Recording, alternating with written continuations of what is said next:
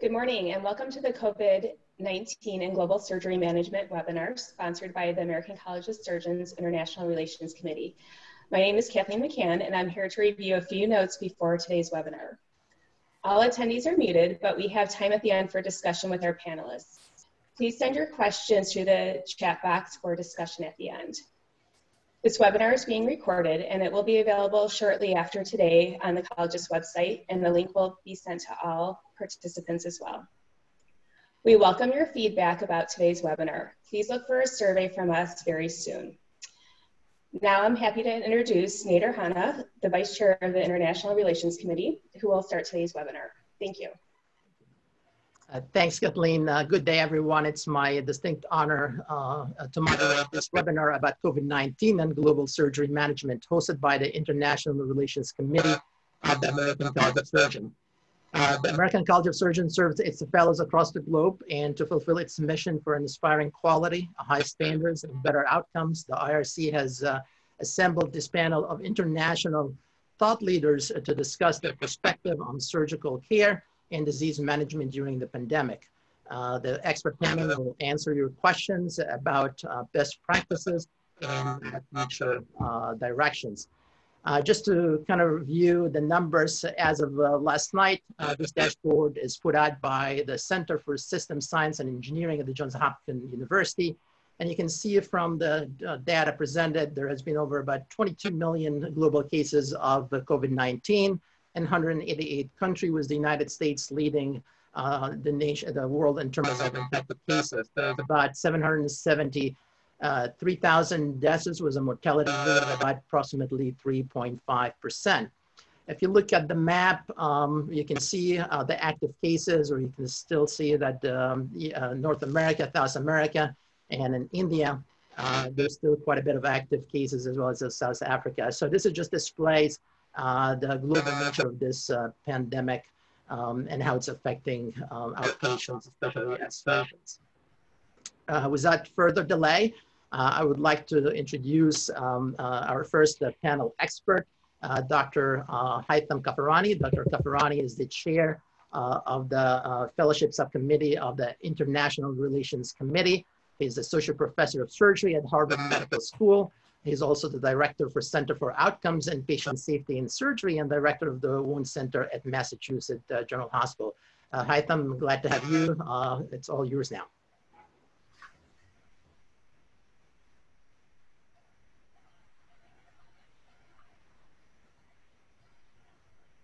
You're on mute. Good morning, everybody, and greetings to you from Boston in the United States. I hope everybody is staying safe in these very, very uncertain times.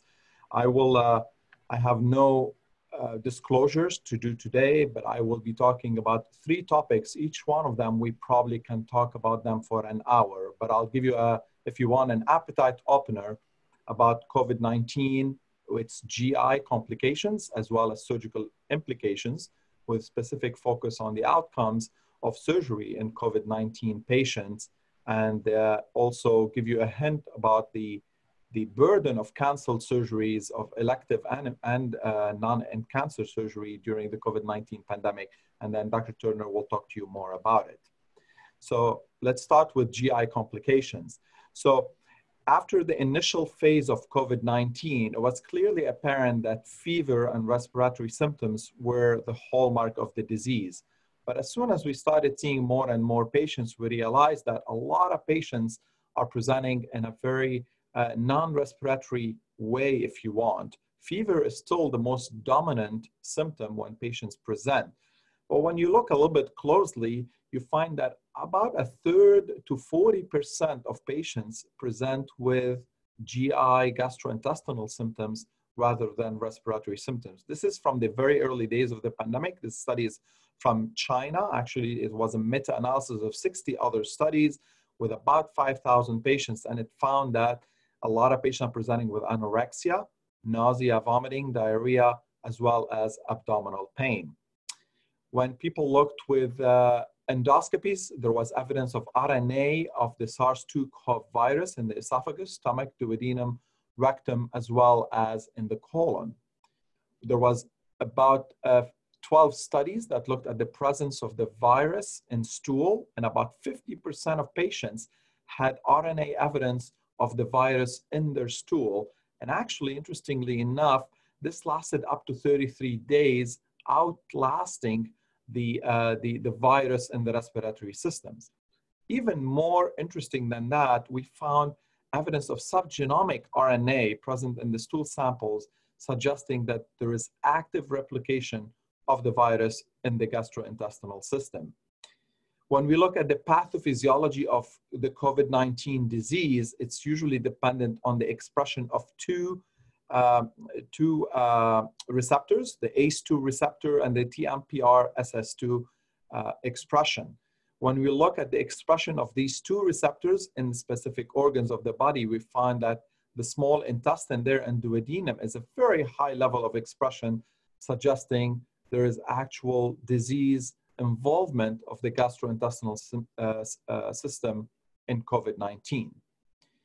How about gastrointestinal complications? And this is a study that also from the early days of the COVID-19, before we knew much about the disease, that's coming from our own research group in Boston. And what we found is the following. We found, and this is the critically ill, this is the most critically ill patients who have COVID-19. They're all in the ICU. Almost all of them are intubated. We found that 74% of the patients had at least one severe complication that is gastrointestinal in nature. The most common was severe disturbance of the liver enzymes, suggesting liver damage, cholecystitis, pancreatitis, hepatic necrosis. There was about almost half the patients had a severe ileus that's for many days that persisted despite all interventions. But most interestingly, there was a lot of patients who had bowel ischemia, and I'll talk a little bit more about it. So part of the ileus, there was a few patients who had colonic paralytic ileus that looks like Ogilvy's or colonic pseudo-obstruction, and we don't know yet if it responds to anticholinergic treatment. But bowel ischemia was the one most lethal. We saw many, many cases of bowel ischemia, and now the experience has been repeated in multiple areas of the world. What was most interesting is not only the intestines had ischemia, as you can see here, and I'll talk a little bit more about the pattern, but there was also evidence of very severe liver ischemia in this patient of mine here. The ages, they were not the most comorbid patients. Some patients were as young as 30 years old. They had minimal comorbidities, and that ischemia happened day 10 to 16 from admission with a rapid clinical deterioration, and about 40 to 50% of these patients end up dying. But what's interesting, and for anybody who's taken care of mesenteric ischemia before, this was not your run-of-the-mill mesenteric ischemia. On CAT scans, the vessels were patent, and there was a clear demarcation of what's dead and what's alive in these patients, suggesting a totally different mechanism for the mesenteric ischemia. What was also more interesting is lactate was normal in all of these patients that we see. So relying on lactate to rule out ischemia was not a good idea. Most patients had a significant increase in vasopressors and increase in white count. What is the potential mechanism? We have looked at the pathology of all of these patients, and what we notice, as we discussed, there is relatively spared mucosa. But what we found is there's a lot of thrombosis. You can see fibrin deposits here at the submucosal level, suggesting an inflammatory coagulopathy happening at the submucosal small vessels, which is now there's more and more data emerging about the nature of this coagulopathy in COVID-19. But now let's shift gear a little bit. How do patients with COVID-19 do after surgery? And the best data we have comes from the COVID Surge Network. And it simply speaks to the power of social media. This was a friend of mine who's also in surgery connecting me and another friend, Anil Banku, in the UK. We both had the same idea that we need to be recording the outcomes of patients with COVID-19 undergoing surgery. And now this collaboration is including more than 1,500 hospitals across more than 120 countries, and we're up to 48,000 patients, COVID-19 positive patients who underwent surgery. The first report, which we published very early on, had a little bit more than 1,000 patients from 24 countries. and was published in The Lancet, so you can look it up and read in details. But I'll try very quickly to summarize the findings for you.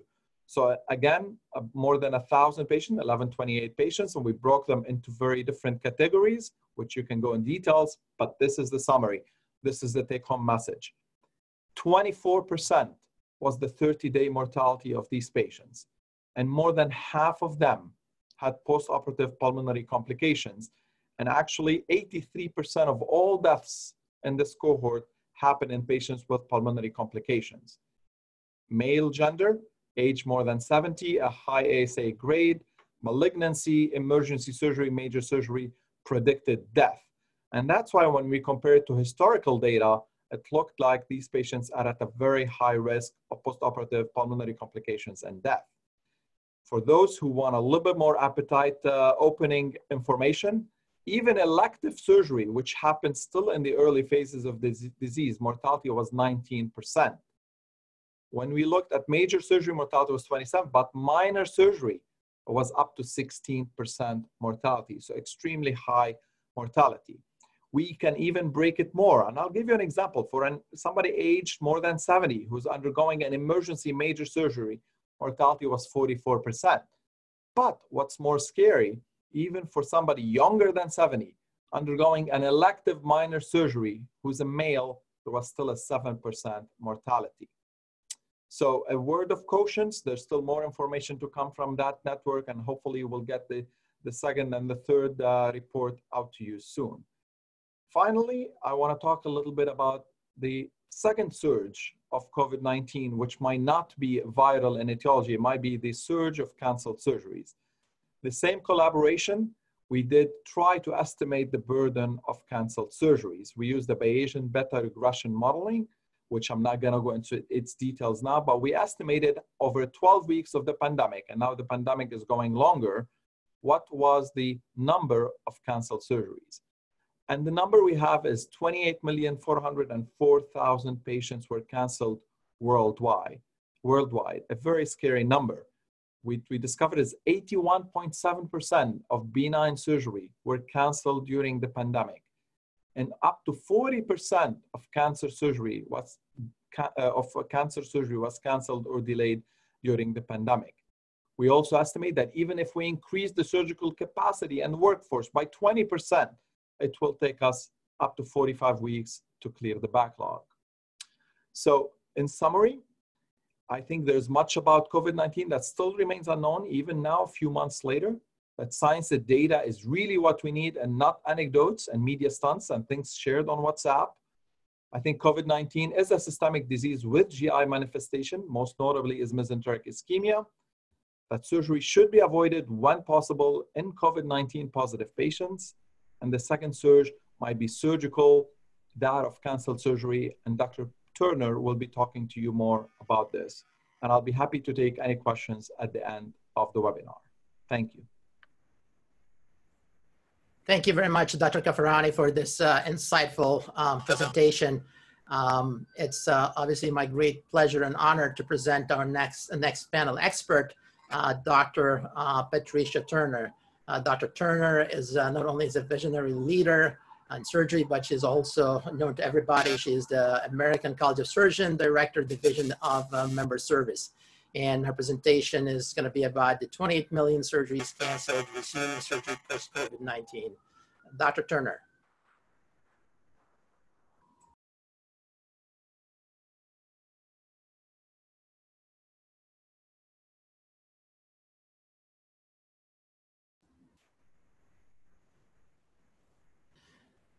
While Dr. Turner is unmuting her button and sharing her screen, I just want to remind all the audience to please submit questions as the presentation goes on. We'll forward the questions to the panel expert, and towards the end, they will be able to answer all your questions. So feel free to submit the questions. Dr. Turner.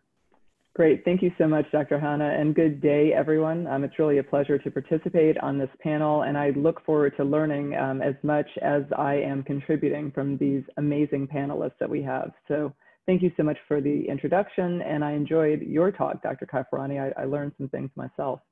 So we'll spend the next couple of minutes talking about the fact that there have been 28 million surgeries canceled, and how is it that we go about resuming surgery post-COVID? So 75th percentile incubation period prior to developing symptoms of COVID-19 is about 7 days. So we estimate the incubation period to be about 14 days.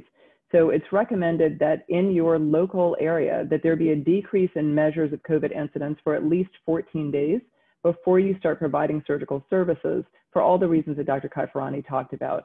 So if your numbers are still increasing locally, then you still need to be limiting the number of cases that you're doing to those that are elective or life or limb threatening.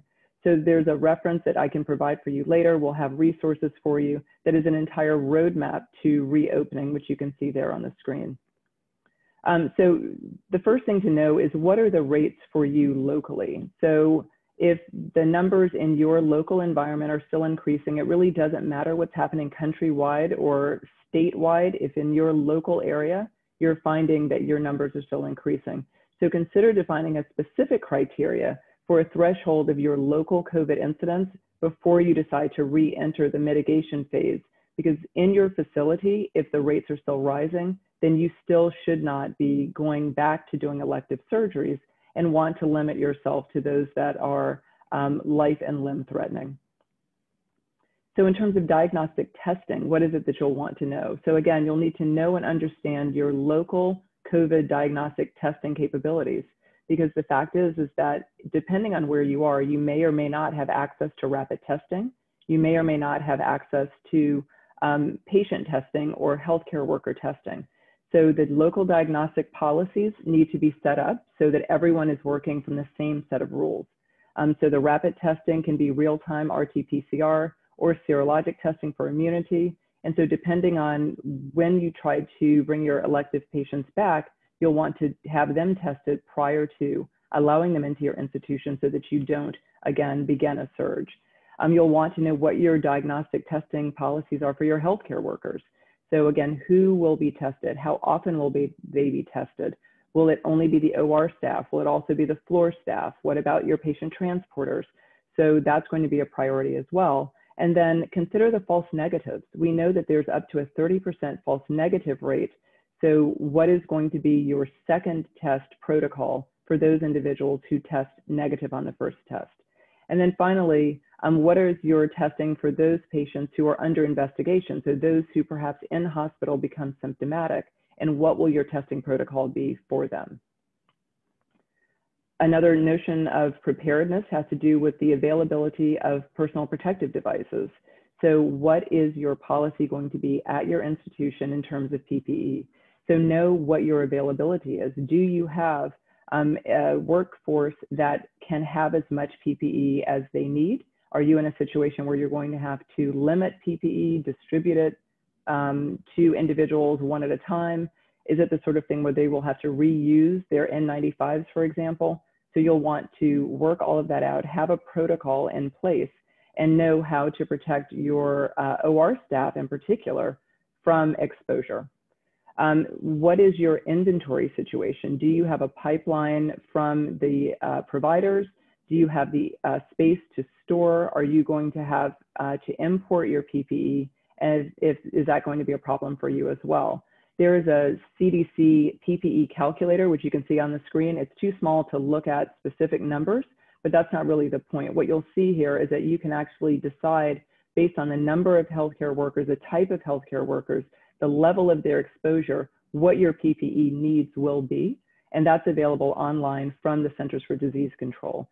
So you can literally plug in the floor, the operating room, the other areas of the hospital, all of the individuals from the techs to the nurses to the physicians, and calculate what your PPE needs will be. You'll want to make sure, again, that you talk about those who are known positive, those that are under investigation, and those that are presumed negative, so that you can accurately predict what your PPE needs will be.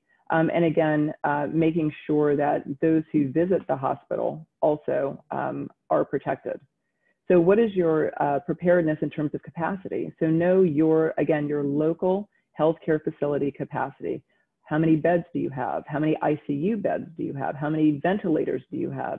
And then what are the expansion plans? So what would you do on the weekends when you are short-staffed? So again, knowing your capacity in your facility, providing care for the surgical patients when they move to the floor, when they're in the OR, when they're in the ICUs. Continue to think about whether or not you can move your elective surgeries outside of the hospital or to a different wing of the hospital. So there are those who have enough space that they literally have a clean side, in quotes, and a dirty side. So anyone who's coming in for an elective procedure may be in an entirely different building or wing or side of the hospital from those who are presumed COVID positive or are under investigation. Are there procedures that are appropriate to do in the outpatient setting or in the office setting so that you diminish the requirements for your infrastructure? Collaboration of OR schedules to make sure that you can accommodate the emergent cases and that there is a ramp up notion that you've discussed across specialties, because again, whether you're doing cancer cases or orthopedic cases or otolaryngology cases, there'll need to be some consistent themes throughout your operating room.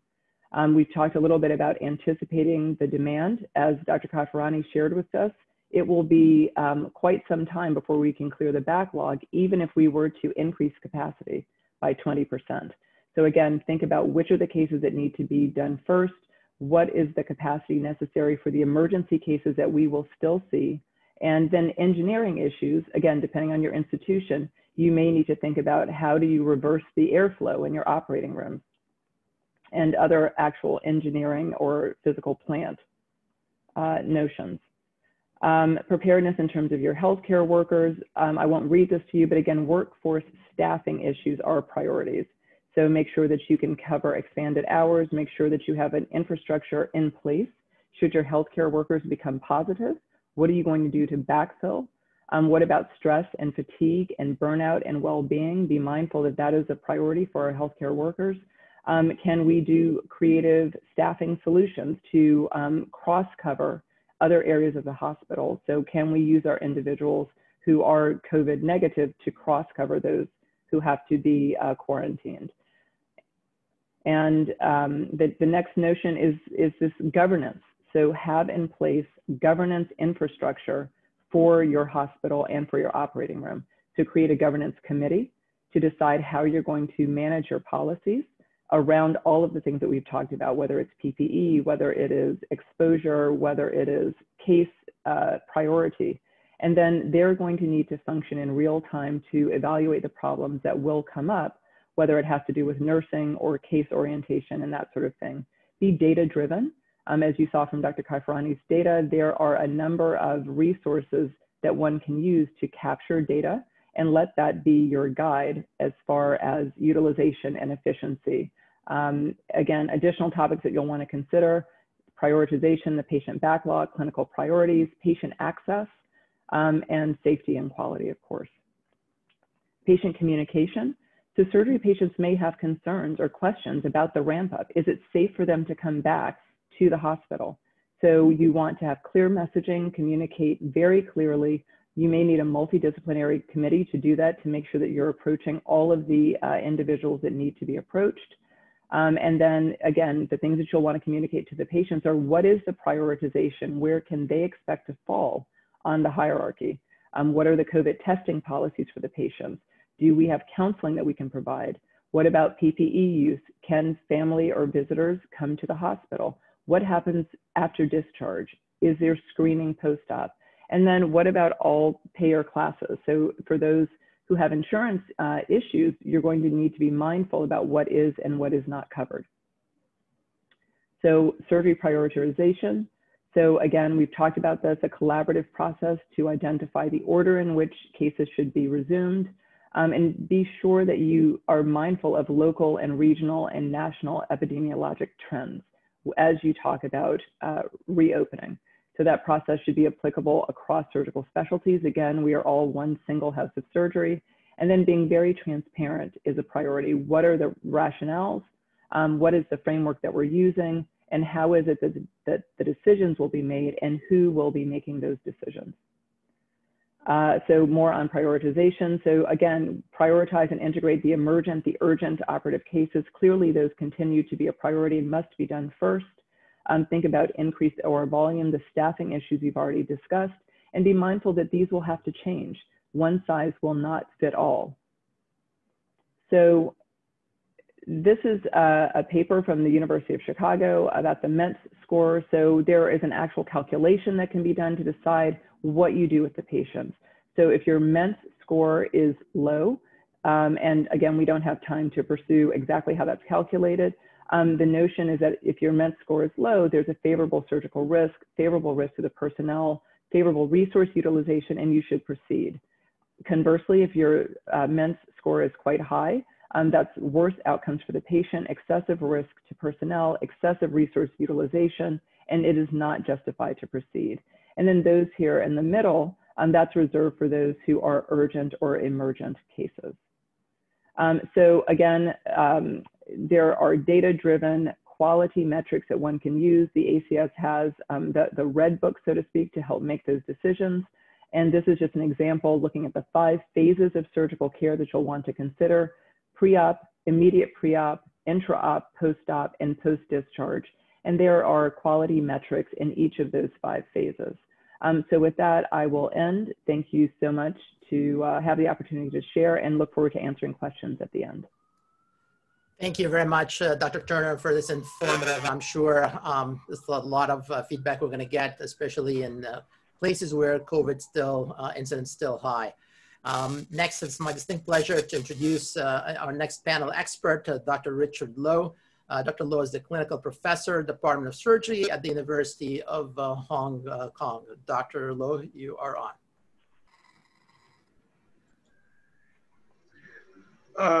Good evening from this part of the world. This is Richard Loh from Hong Kong. I'd like to share with you some of our thoughts on the delays in the care in the COVID era. Now, Dr. Turner and Dr. Caffarani have discussed with you some of the issues of the hazards of doing surgery on COVID patients, and also the load of these canceled cases that will come back and haunt us in months to come. But there are other surgeries that cannot wait. Now, it's not unique to us, to other medical specialties as well. But for us, these cases will include those with an acute abdomen, those with trauma, or those like a dissecting aortic aneurysm. Now, in terms of delays, there are certainly contribution from the patients and also our own contribution from the health providers. On the patient side, the usual denials, the ignorance, and then in the COVID era, the fear of going to the hospital and getting infected. A little bit out of their control would be the travel inconvenience when there's a lockdown. And for some of these patients who have lost a job and therefore the insurance, finance is a real problem.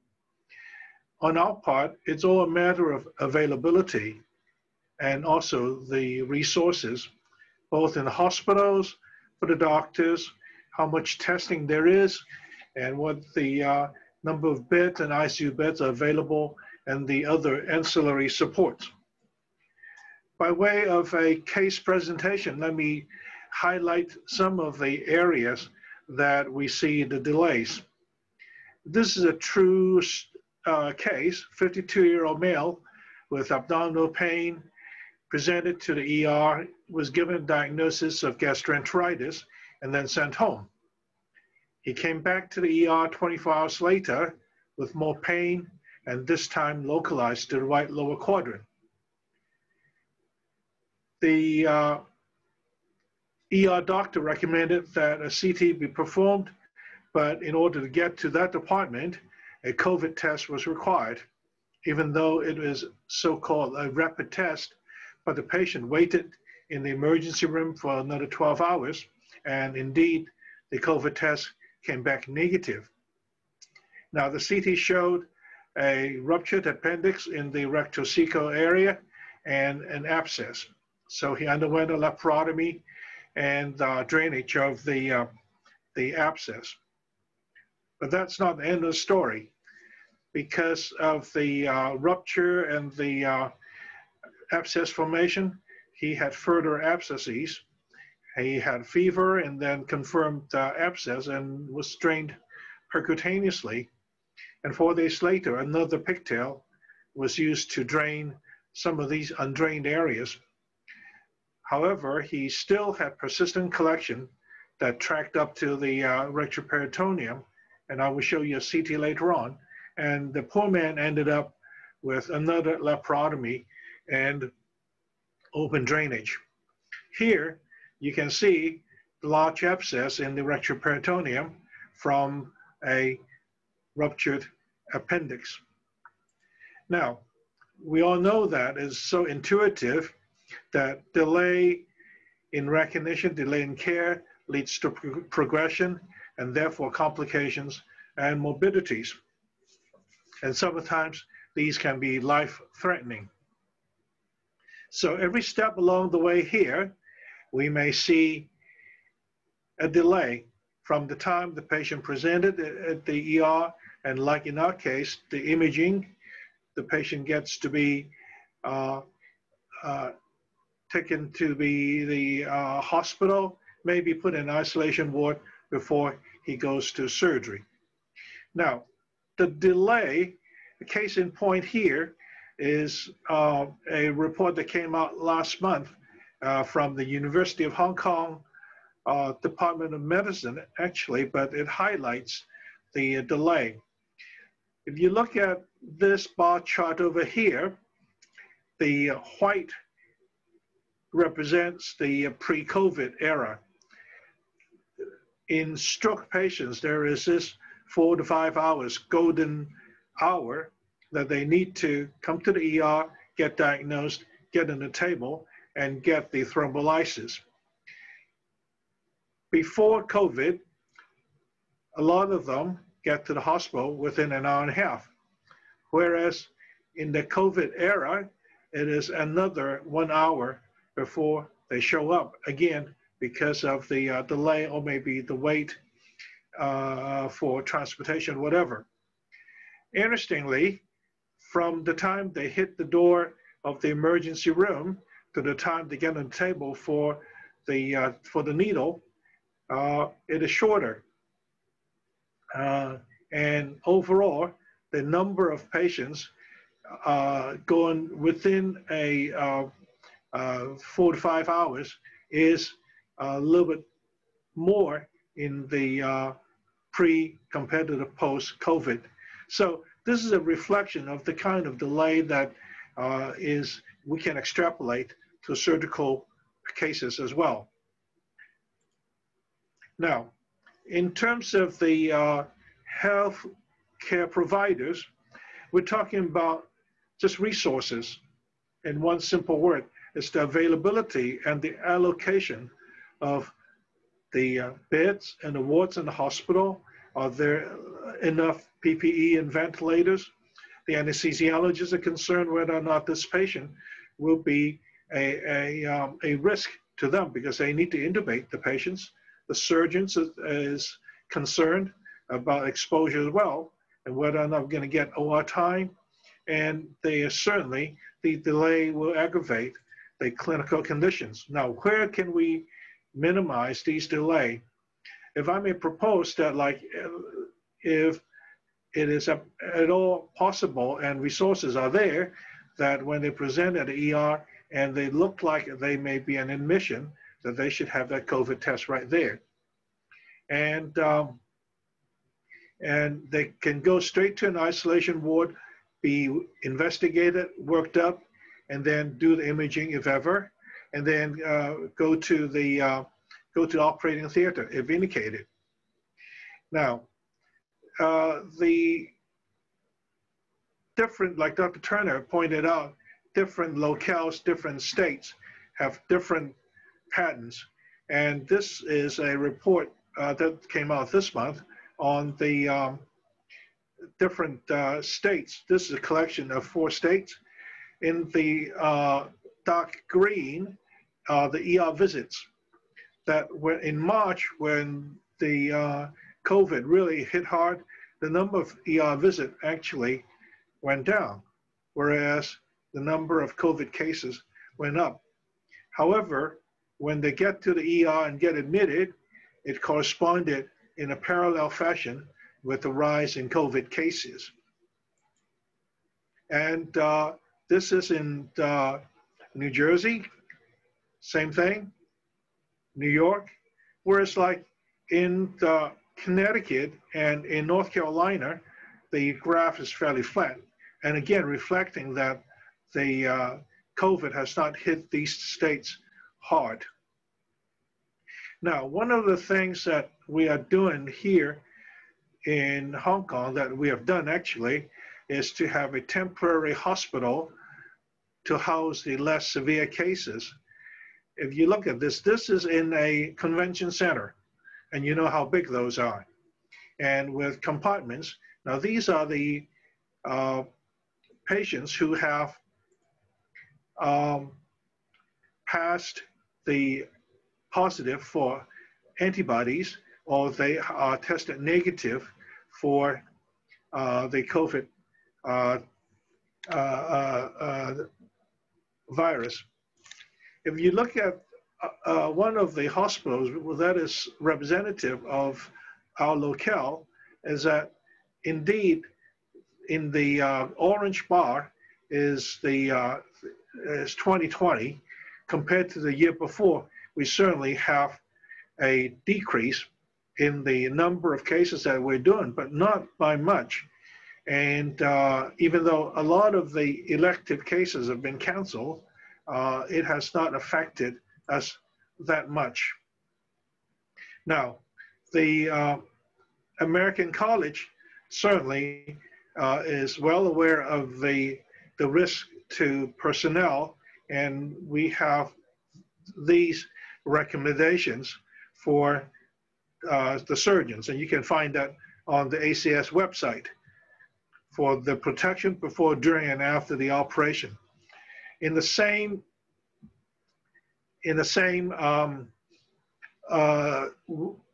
link, there is the University of Kansas recommendation how the doctors, the surgeons, should protect themselves, and it is in the website.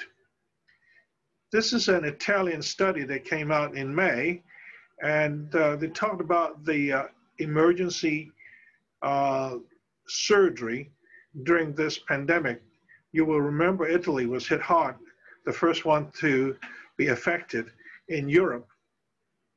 And so the thing that they're concerned about mainly is the aerosol, both in terms of contact with the patients, but especially during laparoscopy when the electrocore-free ultrasonic scalpels are used. So they also made a comment that, yes, they can do a universal precaution for everybody, but these gadgets, these PPE, are rather uncomfortable if you want to do a 3 or 4 hour case. And so one of the suggestions, they say, well, maybe we go back to doing more laparotomies instead of doing laparoscopies for these less significant surgical pathologies. But we all know that the treatment strategy should remain the same. And if these cases can wait a few hours, unlike our patient, they want to wait for the COVID swab results and then proceed with laparoscopy, say for the gallbladders and for the appendices. Now, they also in the discussion mentioned that, well, maybe the surgeons are concerned about their safety of themselves and the co-workers. Maybe they can do something more conservative, the good old submarining. But again, these cases, even though they may appear less significant, but the risk is still there, and it can develop into gangrene, perforation, and peritonitis. And the question is whether or not laparotomy instead of laparoscopy will do the job. And the answer is a probably yes. In terms of other trauma like orthopedics, this is a Spanish study. They have a logarithm. And again, at the door, they tested them for the COVID test. If it's negative, they go right ahead. Otherwise, they wait. And if it's positive, then they have another route. The ACS, the anesthesiologist group, and the nursing group and American Hospital Association have a joint statement. This came out a week ago. And again, this is a roadmap like Dr. Turner has alluded to, how to maintain essential surgery during this period. And I think if we do a concerted effort, we can get over this particular pandemic, and hopefully we would have a better outcome for our patients.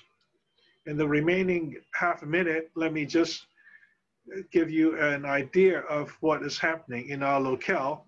We had a wave in March from people coming back from overseas, and then another wave in the later part of July and in August. But then as of the middle of August, 3 days ago, we are back to double digits per day. And overall, we have had 4,400 confirmed cases. 3/4 of them have recovered, and we had 69 deaths, mostly in elderly patients with comorbidities. And some of the effective methods is the use of mask, closure of schools, social distancing, closure of bars and restaurants,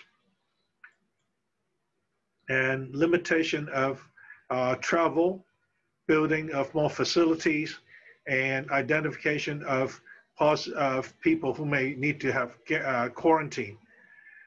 So far, knock on wood, we have been lucky, and so it's something that we can share with the rest of our surgical communities worldwide. Thank you for your attention. Thank you very much, Richard, for this insightful and kind of practical hands-on experience with patients in Hong Kong. It gives me my next pleasure to introduce our next speaker, saving the best for last. It's an honor to present Dr. Heba Abdulaziz. Heba is the ACS governor for Qatar. She is the vice chair for the Fellowship Subcommittee of the International Relations Committee, and she's a senior consultant at the Department of Surgery, Hamad General Hospital in Qatar.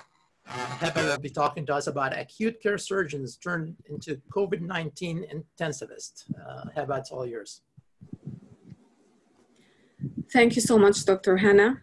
I would like to thank the college and the International Relations Committee for allowing me this opportunity to discuss some unprecedented measures in truly unprecedented times, the COVID-19 era.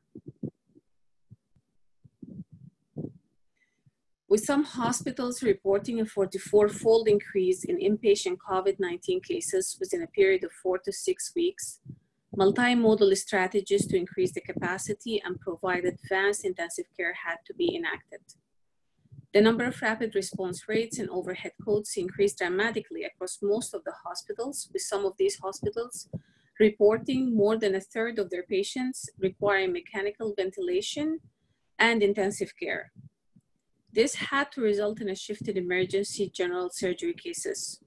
While acute care surgery traditionally may have covered up to 75% of these shifts, in some cases, coverage had to be delegated to surgical subspecialists and other non-ACS general surgeons. With the surge in COVID-19 admissions, acute care surgeons dedicated their time not only to caring for critically ill patients, but they also had to supervise non-critical care surgeons deploy to COVID-19 units and supervise residents, and expand the available pool of intensivists. Acute care surgeons acting as surgical intensivists. They help to refresh non-critical care surgeons on critical care rounding, checklists, and goals, and they provided an educational overview of ventilator strategies, antibiotic stewardship, and COVID-19 related treatment protocols before these non-critical care surgeons were allowed solo management of critical care patients. The non-critical care surgeons who managed the COVID ICU patients in the SICU were buttressed by the ACS surgeons and the capable surgical ICU nurses. And critical care surgeons were spread throughout ICUs with supplementary non-critical care surgeons, and this afforded hospitals the means to deal with the daily influx of crashing patients. Assiduous adherence to universal precautions and hospitals' provision of adequate PPE to frontline workers decreased the essential staff influx and time off for illness. This graph from NYU, it shows how quickly and dramatically their normal adult ICU capacity was surpassed within a matter of a few days, and how they decided to halt elective surgery and redeploy the general surgeons to cover acute care surgery, and while the surgical intensivists focused on covering the COVID ICUs. These lessons of rapid triage, personal safety of healthcare workers, team dynamics, and transport of patients to tertiary facilities were learned from the widely successful educational campaigns hosted by the American College of Surgeons, Committee on Trauma, and the Society of Critical Care Medicine. The efforts of the surgical staff in acute care surgery to cross-cover their own specialty and critical care, to be redeployed and to work with new team members were nothing short of heroic. Given our unique training as acute care surgeons that spanned from both the immediate response required during a mass casualty, whether this being airplane crashes or mass shootings or bombings, to the stabilization phase in the OR, and ultimately to the recovery and rehabilitation phase, we were well prepared to apply our skills to contributing towards the global action required to restore healthy safety to our society. This diagram from the Society of Critical Care Medicine, it depicts the tiered staffing strategy for pandemic in patients requiring significant mechanical ventilation, and how the trained critical care surgeon can oversee the non-critical care surgeons and ICU mid-levels and residents. I would like to share the experience of Qatar with COVID-19. Like many countries that have been afflicted by the pandemic, Qatar did have its fair share of cases. And since the first case was reported on February 29, multiple initiatives were instituted pertaining to healthcare and social aspects.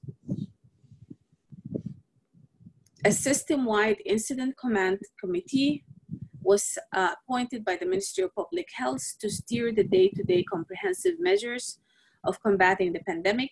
Among the tasks of this committee was providing the right protective equipment and to support the frontline staff, providing daily updates.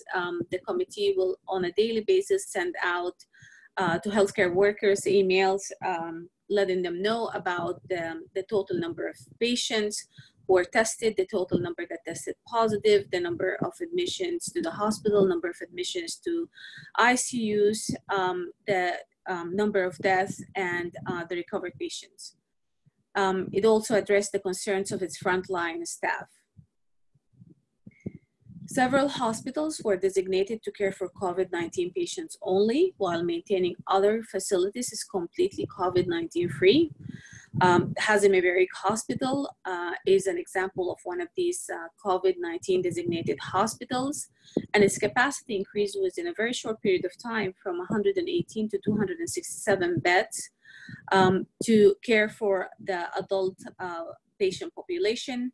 The pediatric and OB hospitals also followed suit. There was also field hospitals that were established to increase the capacity. The capacity of critical care and acute care beds was increased to its maximum. There was preparedness to care for 400 ventilated patients at any one time. Luckily, this number did not cross 300. Remote access channels to healthcare services in the form of virtual consultations and virtual OPD appointments were created. Over the phone mental health assistance for staff and the public was set up. A drive-through COVID-19 testing facility for recent travelers was launched. A new expedited testing and reporting process was launched, providing test results in approximately 4 hours. An N95 mask and a PPE were provided for all frontline staff in the following areas: the ED, ambulance services, COVID-19 designated hospitals, the CDC, and critical care areas. With regard to social distancing and containment, all public gatherings, including prayers, were suspended. All restaurants were closed except for delivery services. Groceries and pharmacies remained open as these were deemed essential, but they had no defined working hours. All inbound flights were canceled except for cargo and transit, and employees whose nature of work didn't require their presence were required to work from home, and all marine sports activities were banned. For communication and awareness, a coronavirus information service was launched on WhatsApp, and an FM broadcasting station in some popular languages giving the multinational residents of the country was established to disseminate information. An awareness campaign was instituted using drones with loudspeakers and a robot to broadcast information on the importance of social distancing to residents in various parts of the country. A COVID-19 hotline with different languages was launched to receive any queries. This swift response and comprehensive measures are actually credited for containing the virus within a short period of time and allowing a phased reopening of the country. Currently, the country is in phase 3, and by September 1st, it will move to the last phase, phase 4. Before I conclude, I would like to say that as the numbers of affected patients grow daily, my confidence also grows that united and with our shared expertise and knowledge, we will finally win this fight. Stay safe, everyone, and thank you very much for your attention. Great. Thank you very much, Dr. Abdulaziz. I would also like to thank all the panel members for their excellent presentation, which is quite timely. I think we have time for questions that were submitted. I'm going to actually start asking the question to the panel. And I'm going to try to group them in categories. The first category is related to what would be described as high-risk procedure for droplet, and that include endoscopy and ENT. So a couple of questions, what precautions need to be taken when a patient needs endoscopy or, ENT patient who needs an endoscopic examination. What precautions should be taken? Dr. Kafarani and Dr. Lowe. Yeah, this is a very good question. So in addition to intubation and bronchoscopies in the hospital, as you said, dental procedures, ENT procedures, and endoscopies are the highest risk because there's aerosolization. And by highest risk, let's clarify to the listener that we're talking about the healthcare provider catching the infection themselves. So the answer is you should, if you have the time, if the urgency of the procedure allows you to test these patients, you should be testing these patients. And with a PCR that's negative and have them having no symptoms, that should be enough for you to proceed with the surgery, arguably with just a surgical mask. However, if you cannot wait for the procedure for the PCR to happen, I strongly recommend that full PPE should be employed by every healthcare worker. And I would even say that we know that the sensitivity is only 70% of the PCR from the nasal swabs in patients who are either in high endemic areas or in patients who have some symptoms suggesting they could have or have been exposed to infected patients. You should use full PPE. So if you're in doubt, use the full PPE unless you tested them negative and you are in a low endemic area. That's my take on it. Richard, what's the protocol in Hong Kong? What do you guys do for high risk for droplet procedure like endoscopy and ENT examination? Well, we certainly agree with Dr. Kafarani about taking these precautions. Well, ideally, a COVID test will tell us, but again, as alluded to, there will be false negatives. So all patients will be considered at risk, and we take full precautions. In our institution, the endoscopies, if they are need to be intubated, the anesthesiologist certainly will have full PPE, and rather than putting their head near the mouth using the laryngoscope, we have these optical laryngoscopes that they can do it literally at arm's length. Now, as far as the endoscopies are concerned, we use, ideally, use a negative pressure room, and also using air purifiers in the room, almost right next to the patient, and so that any aerosol will be captured by these purifiers. That's what we've been doing for last few months.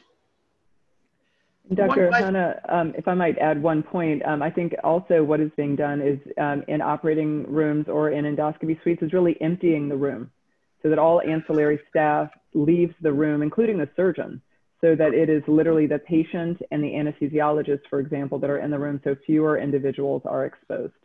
Right. Thanks, Dr. Turner. That's a great point.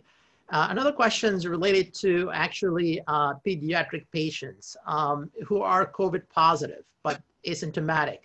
What's the time interval of performing an elective and emergency operation?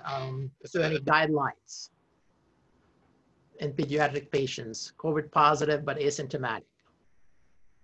That's a challenging question. I actually trying to look to answer for that. I didn't see any specific guidelines, but anybody? I mean, I'll take a crack at it. I have to confess, I don't know these data, and we can certainly find out and report back. But I would say a couple of things. In general, we anticipate that our younger patients will do better, but there are absolutely instances of, Kawasaki-like disease and other, significant outcomes, even in the pediatric population.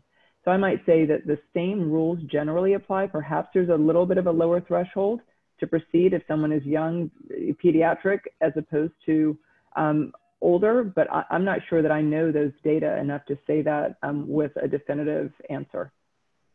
Others may know more. Yeah, I'm happy to take a step too, and I'm gonna confess that the data is not as clear yet, and we hope to have more data on this issue. But I would say common sense should rule, and three things should be kept in mind. The most important one is how urgent is the case. If this is a very urgent case, that delaying it will harm the patient, that's one. If there are no alternatives that are reasonable to surgery, then you just need to do the procedure and you take full precautions and hopefully they do well. Now, if the procedure is something that delay by a few weeks is not gonna impact the patient outcome, then I would suggest we do that. And again, I say that with the caveat that we don't have clear evidence yet. But this evidence comes from the extrapolation of the first report on COVID surge, which did have patients who are 16 to 18, so not exactly pediatric, but almost. And what we found is even patients who were asymptomatic, even patients undergoing minor procedures, even patients undergoing minor procedure under regional or local anesthesia, there was still a risk of pulmonary complications and a risk of mortality. So until we have more data, I would suggest if you can delay until the PCR is negative, that's what I would do. If you cannot delay, you just do it. Thanks, Dr. Kafarani. So there are a couple of questions related to the accuracy of testing. We know that the PCR accuracy is about 70%, but 30% false negative.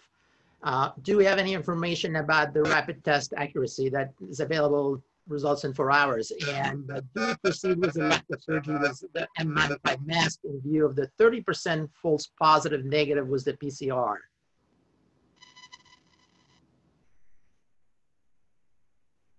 Do we have any more information about the accuracy of the rapid testing? I don't think, I'm not sure there's any published data about the accuracy of the rapid testing. I know in our institution, for example, we do the rapid testing for everybody that comes in preoperatively through the emergency room. For elective cases, we still do the PCR within 48 to 72 hours from a planned operation.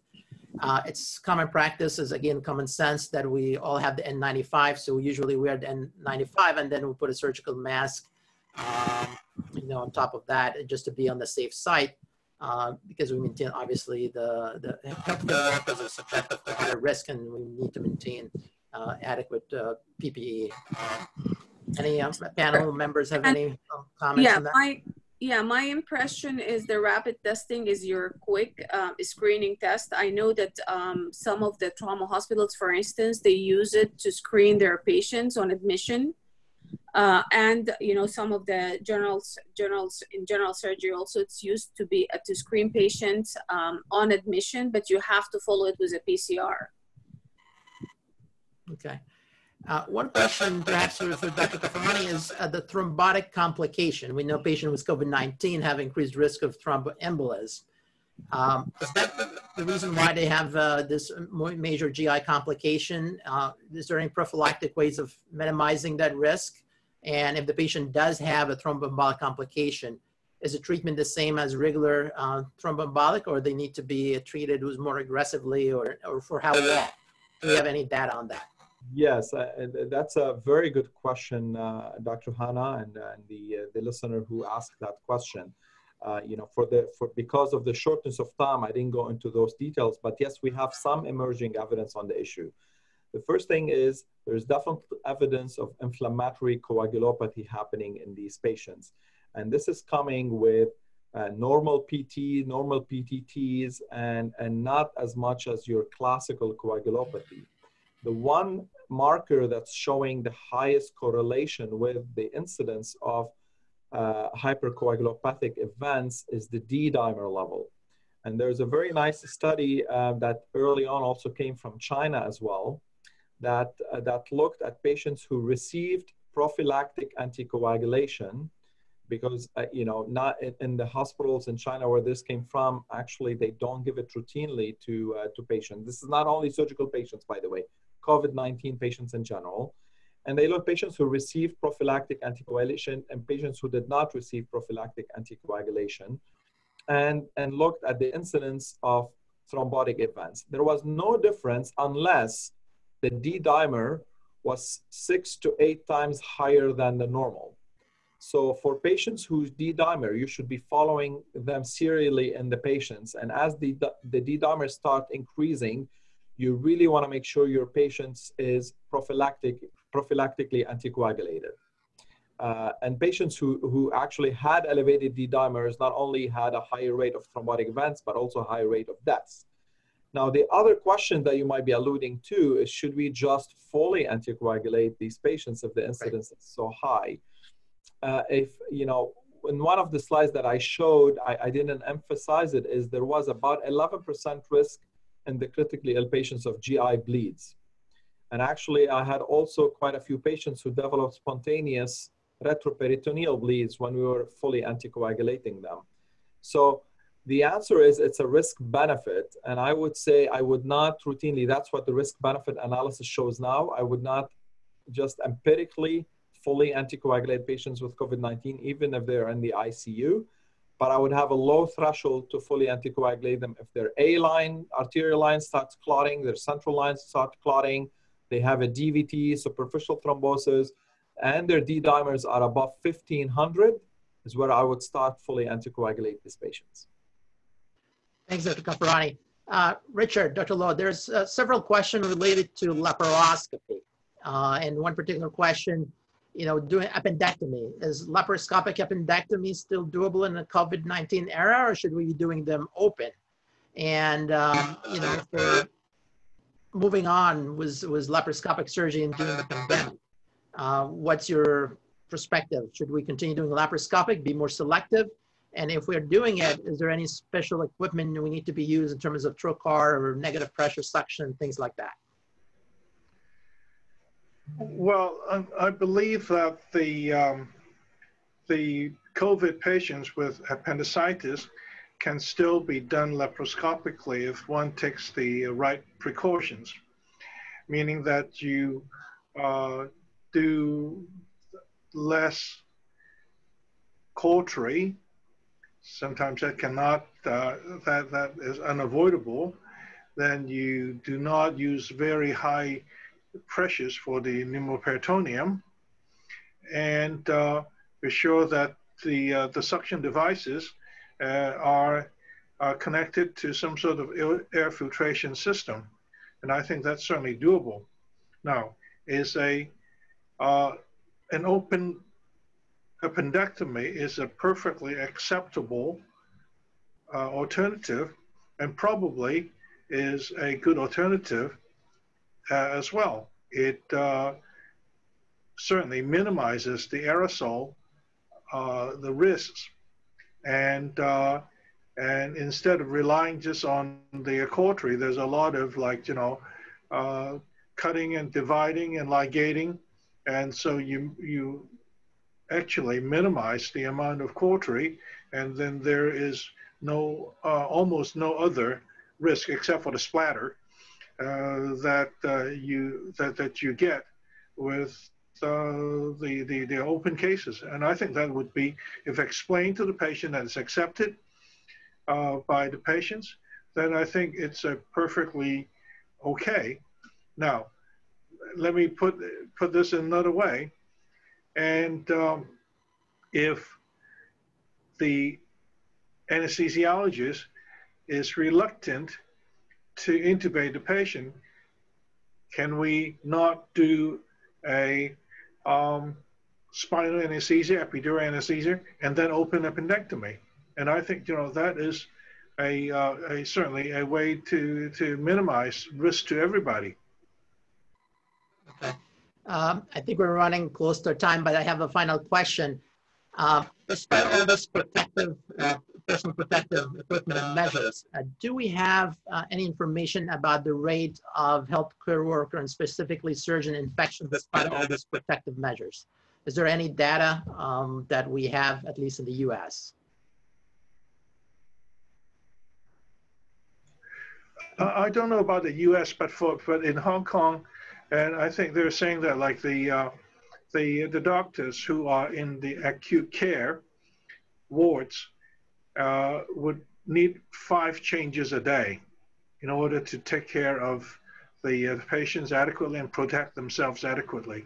5 changes. Okay. And so, Nader, I don't think we have clear data on surgeons in specific. But I can tell you, I mean, we in Boston, we were hit very early on, and we saw at Mass General about 6,000 patients total with COVID-19. And at some point we had 187 intubated patients in the ICU with COVID-19. So as acute care surgeons, our group was very much immersed, and there was a lot of unknowns. It was anxiety provoking. But, we immersed ourselves. We did use PPE in a very strict fashion. And not a single surgeon got positive, at least not symptomatically. We didn't routinely keep testing ourselves, but none of us developed any serious infection. It's not real data, but we were doing tracheostomies, laparotomies, everything you can imagine on very sick patients, spiking to 106 temperatures, and none of us got it with adequate PPE. Okay, great. Thanks very much, everybody, for the panel, for this great panel discussion. I want to just point out to the audience that the American College of Surgeons has a lot of resources for COVID-19. You can see on the screen the website where you can really go and have, you can browse certainly all the clinical guidelines and checklists and discussions that you can see. I also want to point out about some important conferences that's going to happen in the near future. which are going to be obviously virtually, but the key thing here, they are all free. So including the American College of Surgeons Quality and Safety Conference. This is happening next week between August 21 and 24th. You need to register, and you have the website on the screen. This is a great conference for those who are interested in quality and safety, especially in the COVID-19 era. Obviously, the premier meeting for the American College of Surgeons is the Clinical Congress, which is again going to be virtual from October 3rd to the 7th. The great news is it's free. So everybody can certainly register when the registration opens, and you can certainly tune in. It'll be a great presentation. You can watch it at your convenience. At home, it's free. Great resource and for continuous medical education and up-to-date information regarding surgical advances, including in subspecialty. The International Relations Committee is planning another webinar related to trauma preparedness, especially updates and lessons from the last incident that happened in Lebanon. This is going to be a free webinar, and again, registration will be opening soon, and certainly we'll be advertising that as well. I know we did not have time to answer all the questions, but please feel free to reach out to the ACS, and you have here a list of the contacts information, whether by email, phone number, Twitter, Facebook, LinkedIn, and YouTube. You can certainly reach on any of the ACS contacts, and we certainly love to hear feedback about this webinar. Again, thanks everybody. Have a great day and keep safe, and God bless. Thank you.